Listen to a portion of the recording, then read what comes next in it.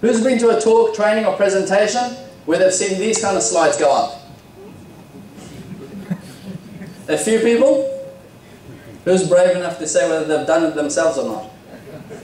Thank you. Why? Why do you do this? Why does anyone do this?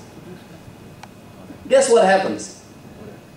I'm assuming that professionals who put up all these notes are hoping that you would read all this. They can't. The font is going to be way too small. If they could read it, they'd probably be thinking to themselves, why am I sitting here if I'm here to read? If I was going to read, I'll go to Borders, grab a coffee, get a book, and read. I'm not here to read. 3, if they were going to read it, then you would not be needed. Have you guys heard of email? Yeah, the thing can just be emailed right through.